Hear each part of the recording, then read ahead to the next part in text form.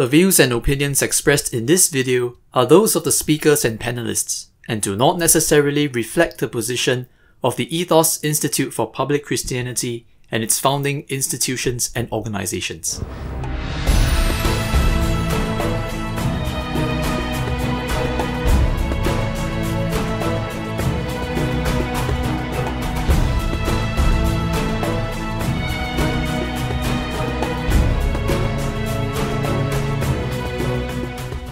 My topic today is digital turn for missions in the post-pandemic era.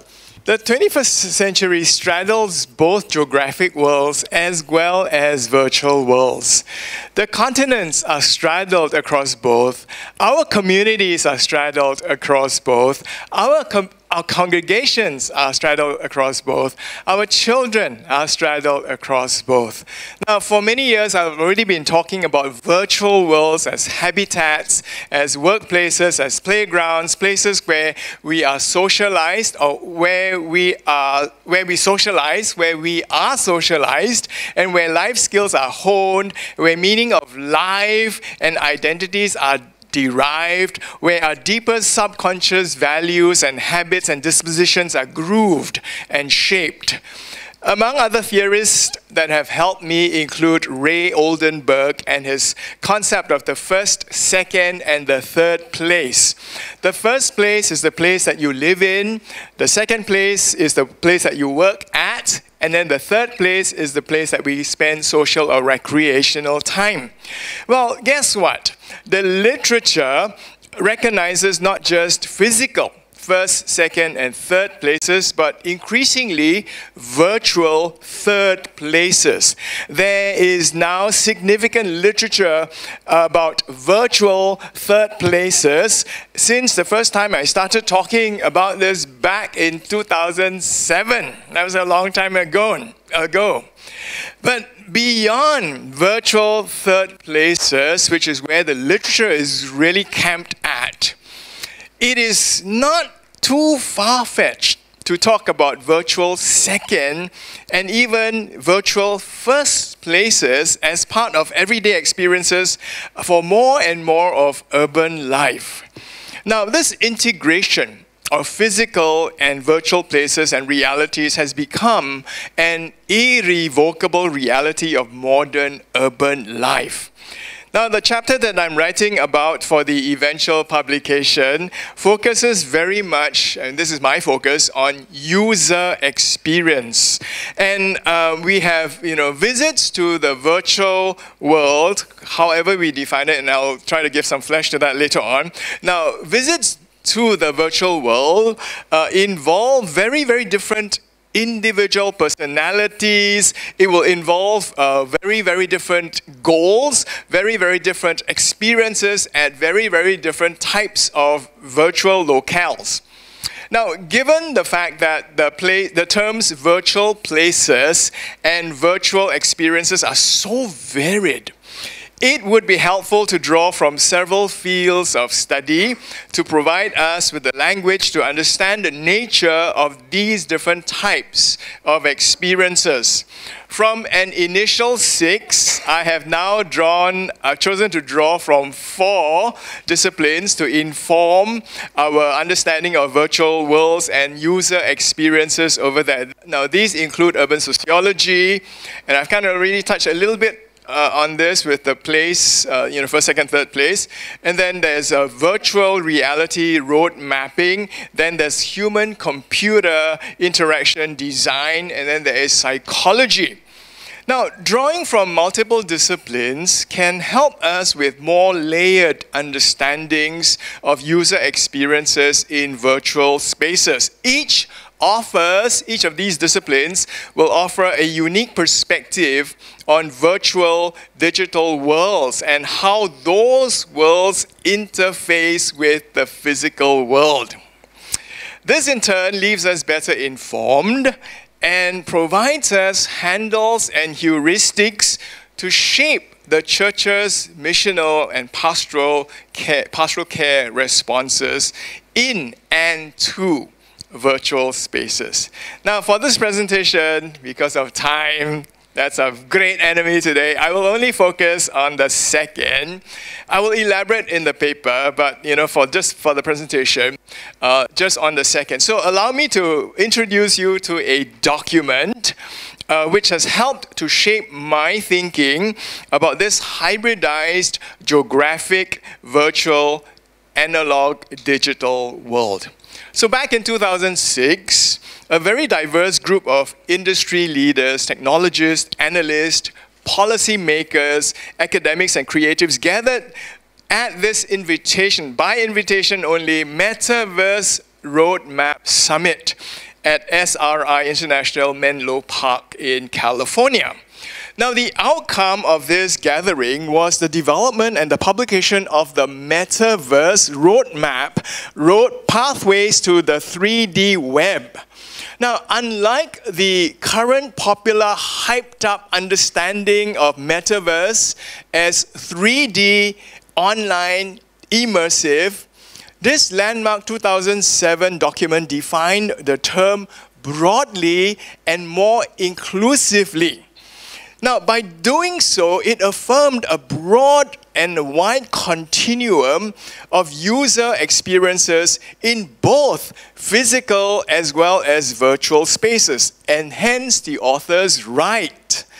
The metaverse is the convergence of number one, virtually enhanced physical reality, and number two, physically persistent virtual space. It is the fusion of both, while allowing users to experience it as either. There is no single unified entity called the metaverse. Rather, there are multiple mutually reinforcing ways in which virtualization, and 3D web tools and objects are being embedded everywhere in our environment and becoming persistent features of our lives. Now, the centerpiece of the 2007 roadmap is a diagram capturing the different metaverse scenarios along 2 axes and 4 quadrants. Now, this can be found in page 5 of the document if you've already scanned it. Let me take a few moments first to introduce the terms which are found at the ends of the 2 axes before we explain for us the 4 scenarios. Now, the terms come in pairs and they include augmentation and simulation, top and bottom, and then external and intimate, left and right. So we draw a line from left to right as they do, and above it is physical reality, and below it is virtual reality. Along the vertical y-axis, we find augmentation and simulation technologies at the 2 ends. Augmentation technologies add a new virtual layers of information and capabilities to the physical world as users interact in and with it. Now, all these technologies extend our abilities. They significantly augment life in the physical world with new possibilities. Now, because technology also allows our eyes and ears and minds to be in virtual, constructed, simulated worlds, we find another set of technologies which the Metaverse Roadmap 2007 document calls simulation technologies. Now, these technologies allow simulated objects and environments to be constructed within which users inhabit, explore, and interact as simulated characters. You could be a can of Pepsi inside if you choose to be a furry. Now, note that simulation technologies are not just for entertainment and gaming and living in fantasy worlds. We have constructed worlds where education, combat training, engineering, interior design, the practice of medicine, palliative care, etc. are all into it in a big way. We are in there already in a big way. Now, along the horizontal x-axis, we find external and intimate technologies at the two ends. External technologies focus on the world, furnishing users with information, tools, and abilities with which to explore and exert control either in physical or simulated worlds.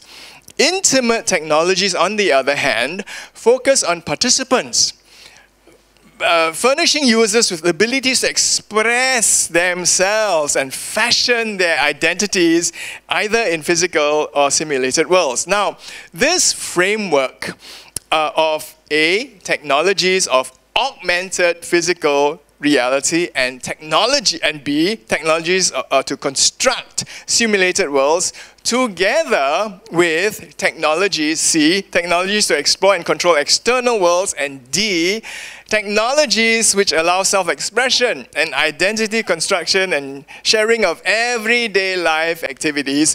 This framework of augmentation, simulation, external, internal, allow the architects of the Metaverse Roadmap 2007 to classify user experience within what they call the 4 metaverse quadrants: live logging, augmented reality, mirror worlds, and virtual worlds. So let me quickly explain each. Live logging scenarios would be those involving technologies that augment the identity of individuals and objects within the real world, the physical world, sorry. Now, what are some familiar examples of live logging? I think Instagram, TikTok, Facebook, YouTube, Snapchat, coffee and bagels, depending how long you want to stay there, etc. Especially when you use it with a focus on your daily life, your food pictures, your travels to exotic places, your campaign to be president, you know, all that is done using live logging tools. If you have a channel which helps you to you have a channel, and then in that channel you're providing great tips and tricks on these platforms. You have a blog that offers great perspective on a range of societal issues.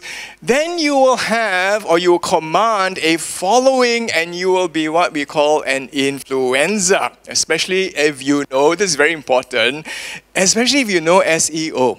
Search engine optimization.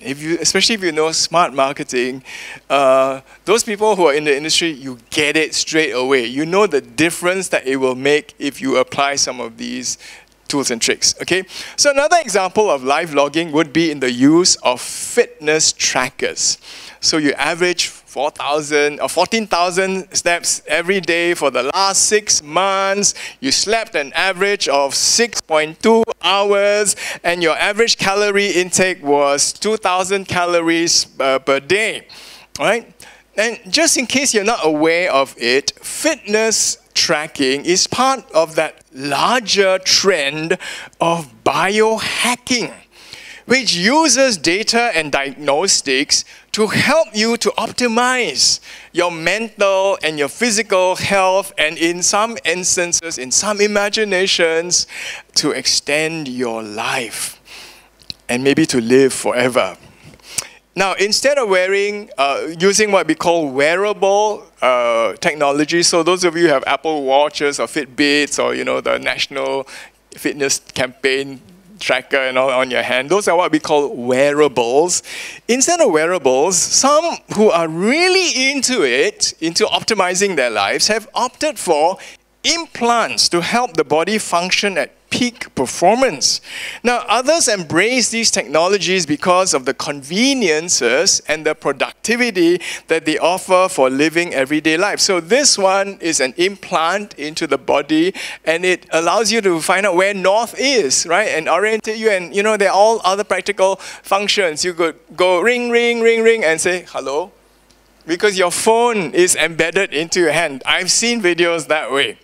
So just a little comment about live logging and intimate technologies. You reveal so much about yourself, your habits, your desires, and your identity within that quadrant. Actually, wearables and implants are not just, I feel they're not just intimate technology. I feel that they kind of straddle both. Depending on the technology that you have and the usage, biohacking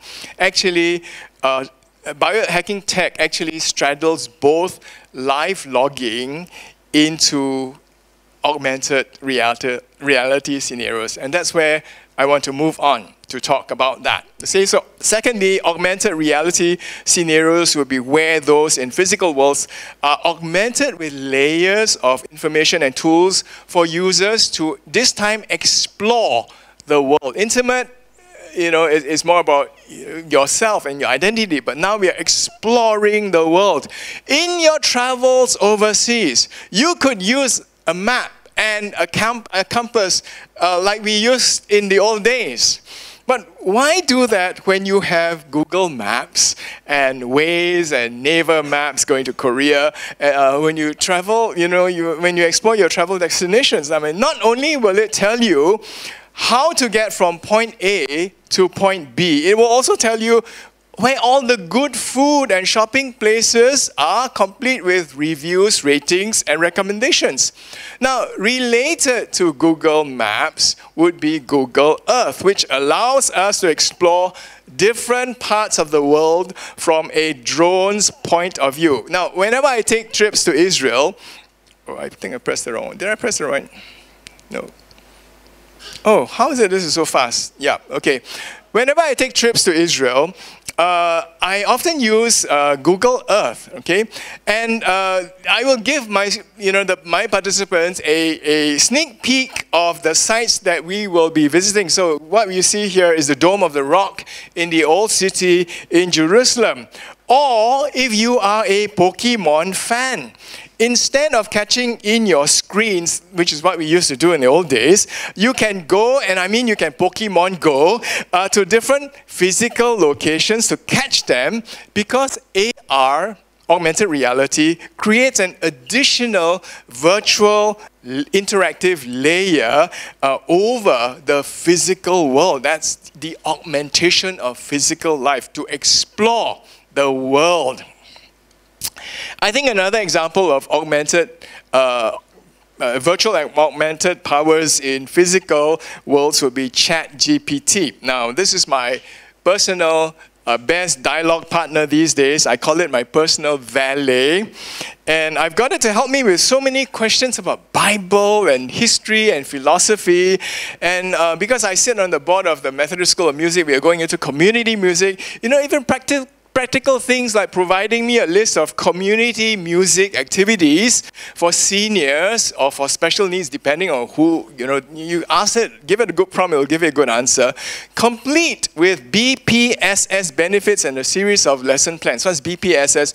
Bio, psycho, social, spiritual. If you're in that field, you totally understand what I'm talking about and why it is necessary for assessment.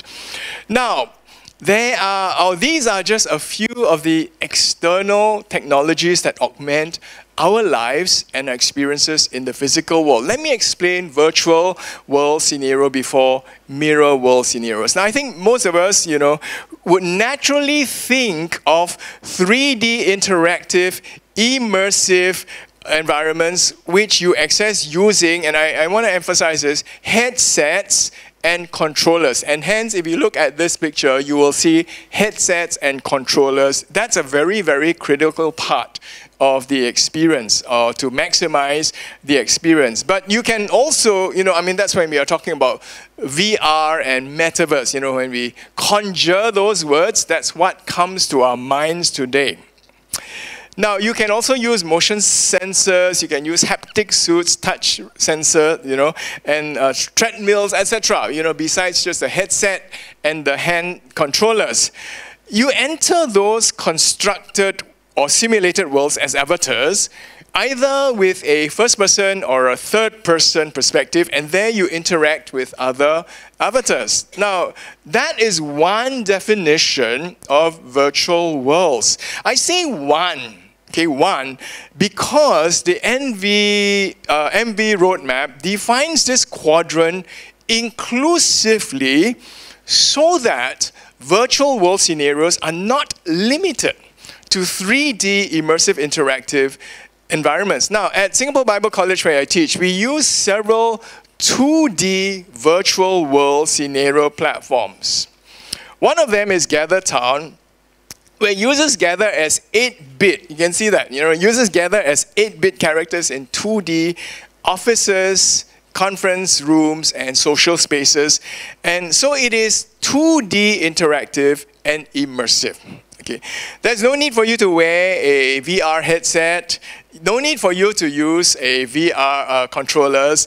You just use your mouse as a controller, and you'll be fine. Okay. Incidentally, this is not in my script, but there's this conversation we're talking about asymmetric interactions. Asymmetric meaning some people are wearing headsets, and they're going in as a 3D experience, but you can also participate in the same experience, but as a 2D participant, hence asymmetric. There's a whole literature on that, but that's just extra, comes at no extra charge, okay? So, but unlike Zoom, okay, let me just compare Gather with Zoom. Unlike Zoom, Gather allows you to move from room to room, and only those in the private spaces, if you go into a private space room, they can hear your conversations, but if you can see the others moving around, but they're not in your private space, they won't be able to hear your private conversations, okay? Now, I want to show you a short video of my students introducing Paul's first missionary journey, and they did this as a project for me in my class, and this is in the youth Bible study using GatherTown. You may not be able to hear the sound, but they are talking.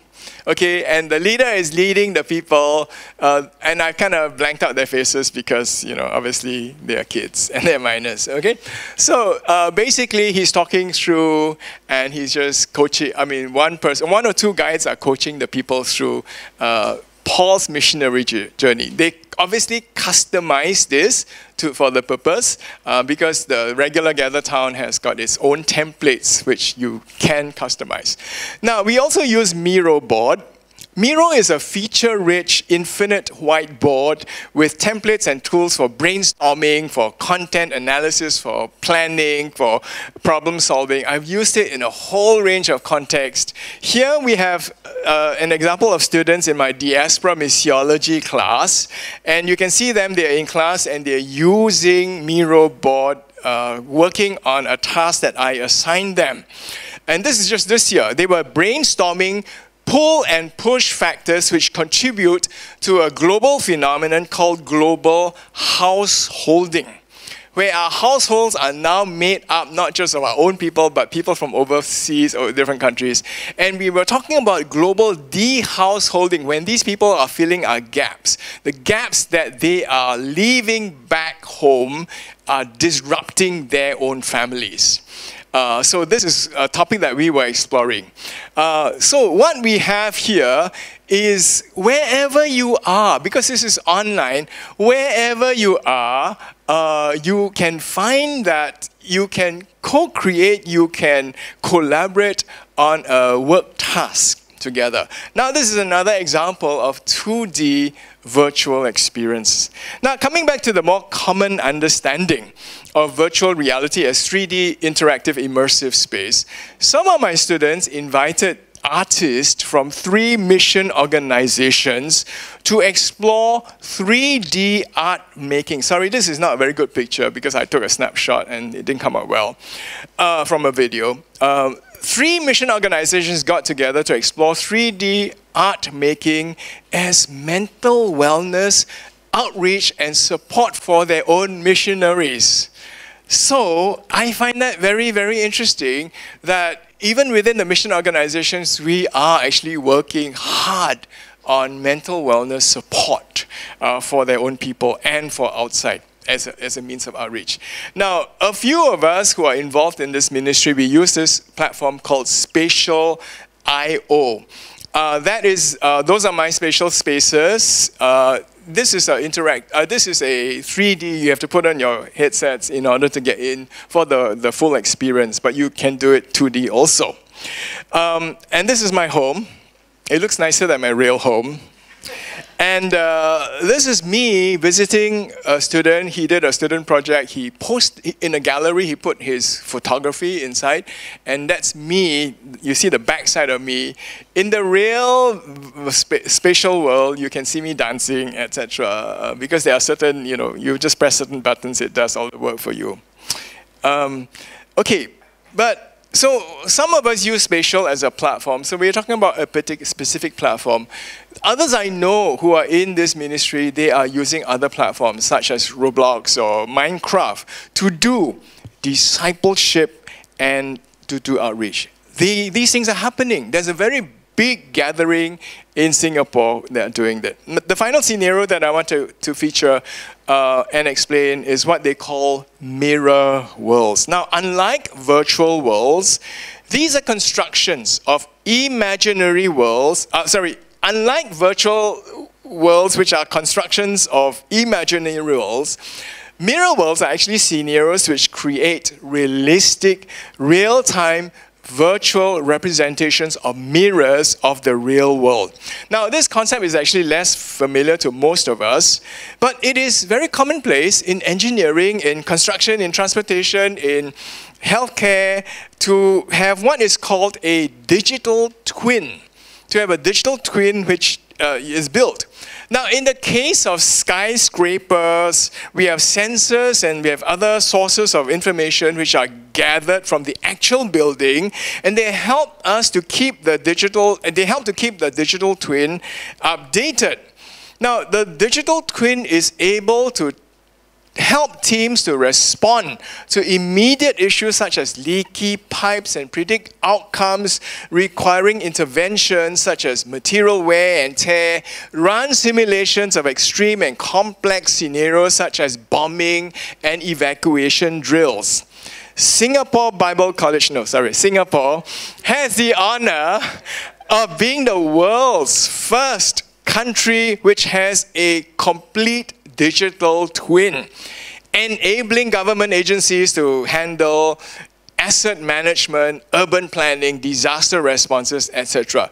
The Singapore Indigenous team, if you know that term, they have the honor, equally the honor, of building the digital twin for Lausanne 4 in South Korea. They're building it as we speak. They normally work on Saturdays. So I want to come back to the earlier quote that I shared with us, which is that the metaverse is the convergence of, number one, virtually enhanced physical reality and physically persistent virtual spaces. It is a fusion of both, while allowing users to experience it as either. There is no single unified entity called the metaverse. Rather, there are multiple mutually reinforcing ways in which virtualization and 3D web tools and objects are being embedded everywhere in the environment and becoming persistent features of our lives. The reason why I took time to explain this roadmap and some of the key ideas in this document is because I want us to appreciate that it affirms different expressions and degrees of virtual and digital in its definition of metaverse. Ministry using tools and platforms in the different quadrants will be different.